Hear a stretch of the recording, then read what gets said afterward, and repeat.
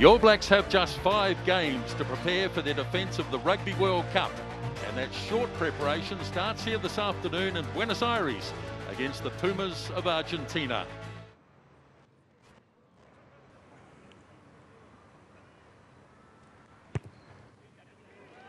Looks pretty good. Looks very good. A second penalty goal for Argentina.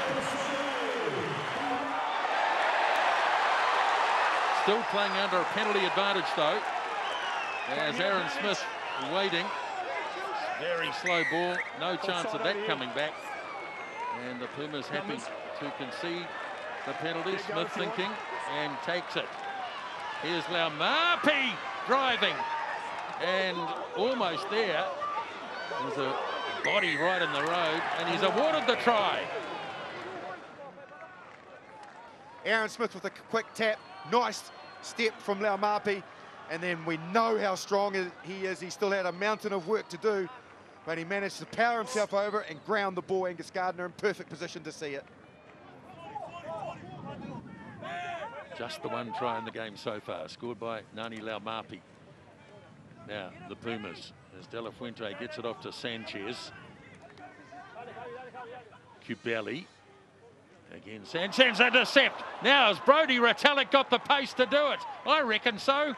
And the big man charges in just before half-time and picks up a try.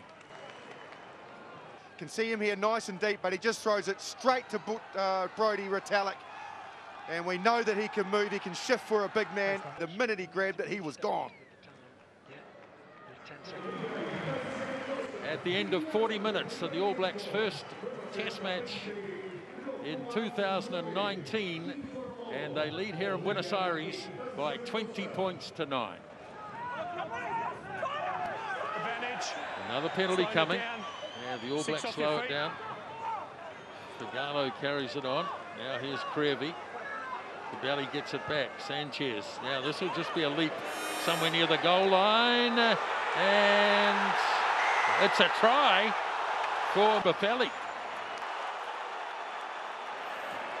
He was the only one really going forward. You can see him way ahead of everybody else. He leaps into the air. Ben Smith came across, and in that collision, somehow Buffelli manages to rip it free and dot it down over the line. What a moment for Argentina. Got to find the connection first, and he does. And there's a bit of space too down near the back. Now the All Blacks can't take this down, remember. It just collapses naturally, and it's the whistle's gone. And everybody looks to Angus Gardner.